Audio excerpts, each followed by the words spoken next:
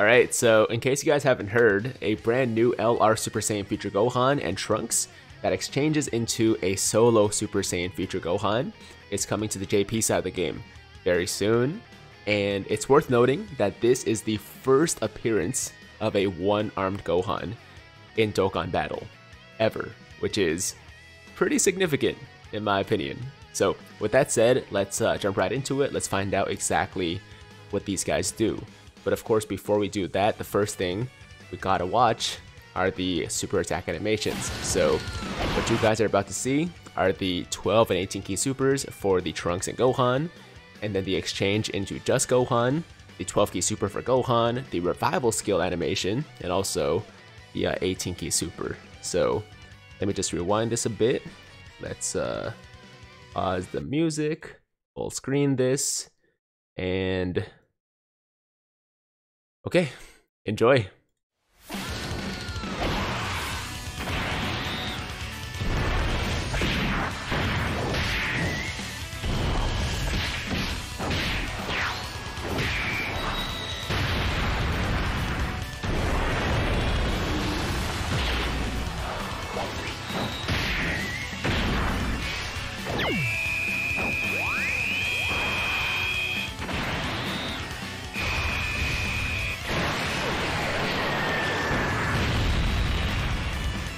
Trunks, 君はここにいるんだ。いいな、ヒゲだ。もう足手まといにはなりません。僕、ごはんさんと一緒に戦いたいんです。そうか。分かった。トランクス、行くか。はい。トランクス、君は最後の希望だ。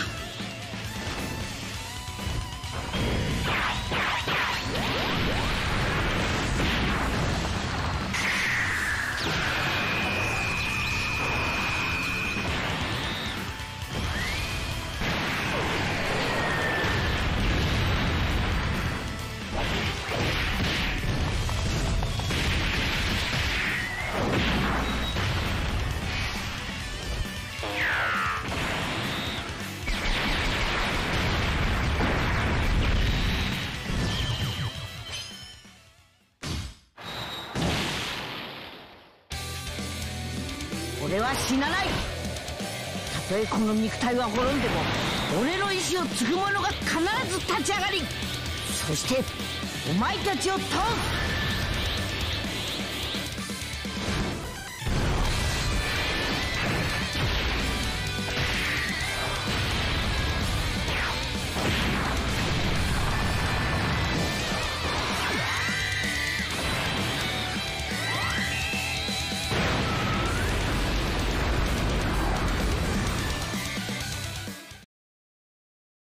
Okay, so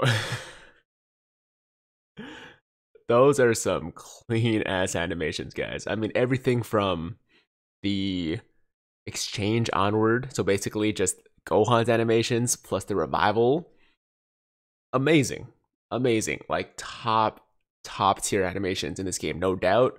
Especially when you compare them to like what we just saw on Global, the Hit and Super Saiyan God Goku animations. I mean, this is what I was talking about. This is the quality that we've become accustomed to, that we are used to, that we're expecting from new units, especially new LRs.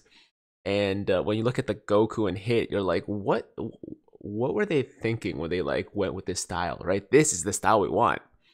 And this is, I mean, like I said, it's amazing. It's really clean. I mean, it's also kind of sad because, like, just, you know, this overall arc is really sad, right? But, I mean, they killed it with these animations, man. They really did. And the Trunks and Gohan together are pretty good. But, yo, when you get to just Gohan by himself, that's when it gets real, man. Like, yo, look at this. Look at the effects, man. There's so many effects going on. It's beautiful. Honestly, it's just it's beautiful. And the revival skill too. The music when that goes on, yo, like got me hyped. It got me hyped. So those are the animations, guys. I guess at this point I might as well just let it play out one more time so you guys can get a second look, and then we'll move on to the details Of course, translations provided by the homie Goresh, so big shout out to Goresh for those as always. And there is the revival, and then we have the 18 key super right here. By the way, the Android animations that we saw earlier are from the new 17 and 18 that recently dropped on JP as well. So if you guys, are global players and you don't recognize those, that's probably why. So yeah, man, amazing 18 key super.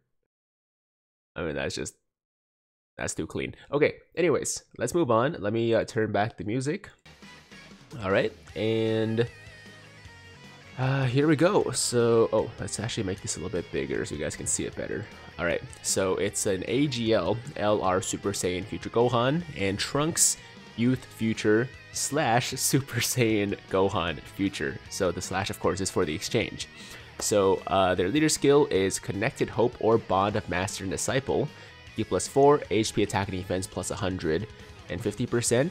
12 key super attack raises attack and defense for 1 turn and causes colossal damage.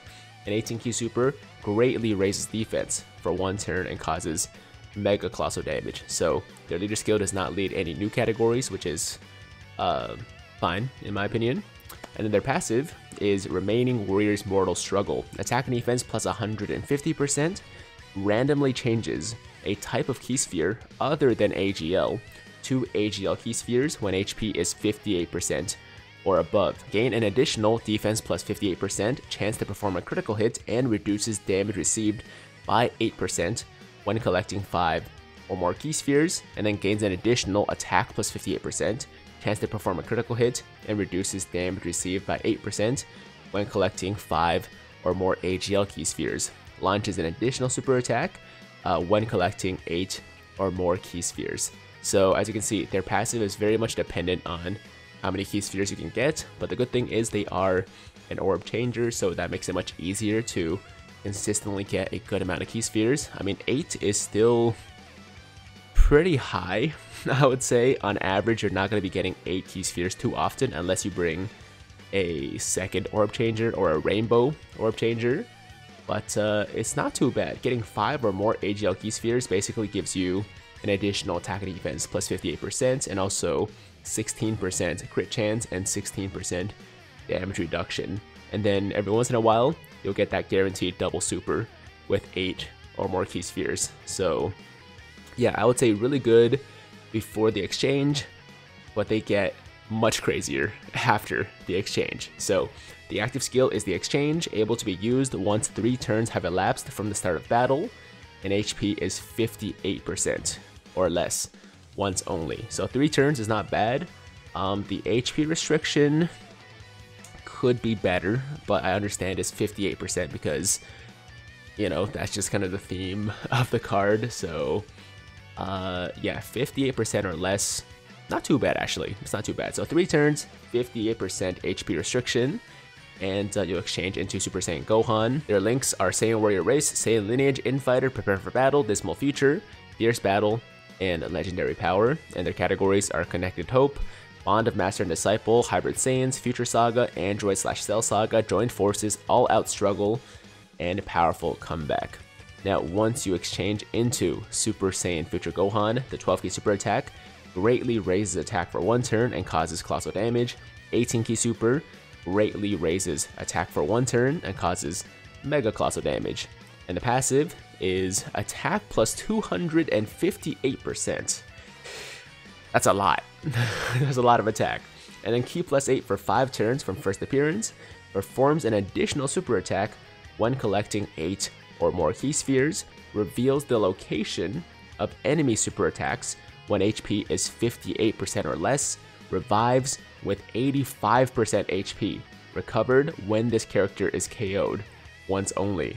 Once this character's revival skill has been activated, gains key plus 5 and defense and damage reduction plus 58% for the rest of the battle. And for the links, Saiyan Warrior Race and Infighter become Super Saiyan and Cold Judgment. So it took me a second to really just process exactly what this passive was, and once I realized exactly what it did, I was like, this is stupid. Like, this guy's too broken, man. I mean, the revival skill is guaranteed, essentially. Like, it doesn't matter what your HP is when you get KO'd. You could be at full HP and you get, you know, KO'd by a single super, right? You will get that revival skill as long as it's Gohan that's KO'd and you recover almost full HP, 85%, so close to full HP. And after that, you get a permanent Q plus 5 boost and permanent 58% damage reduction and also 58% defense, so a little bit more defense for the rest of the battle, which is just crazy.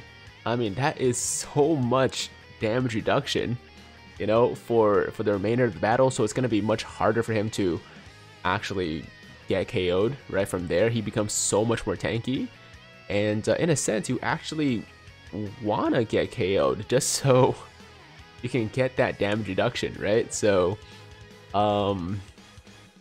yeah, he is really, really strong, man. I mean, of course, go back to the 258% attack. That is so much attack. And he still gets the guaranteed double super with the 8 key spheres or more. And of course, with hidden potential investments, you can get a third super. So he potentially could be launching up to 3 supers a turn, but 2 of them could be guaranteed. And the ability to see enemy super attacks is no doubt one of the most useful skills in the entire game. He also has that. And yeah, I mean, I just really like the design of this unit, man. I think it's amazing. I think it's borderline broken. Maybe it's just straight up broken. It's hard to say exactly based on, you know, on paper details. I gotta see them in action, but yeah, they look pretty broken.